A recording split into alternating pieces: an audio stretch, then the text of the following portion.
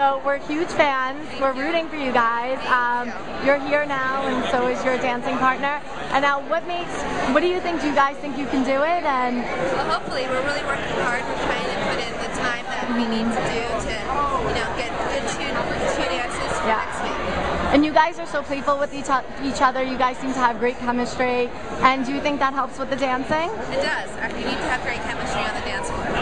And what makes Chad such a sexy, all-around athlete? Just his personality and his work ethic is amazing. He's really funny and down to earth. He likes to have fun, but also work hard at the same time. And do you guys like to hang out when you're not dancing? And right now, we're just dancing. Just dancing. Yes. And you look beautiful. Yeah, and we were at the same salon. We were at Orange Jacoby today, and Chad had just got in yesterday to get a pedicure. Oh yeah. What do you think of his male pedicures? I think it's great. Keep yourself clean.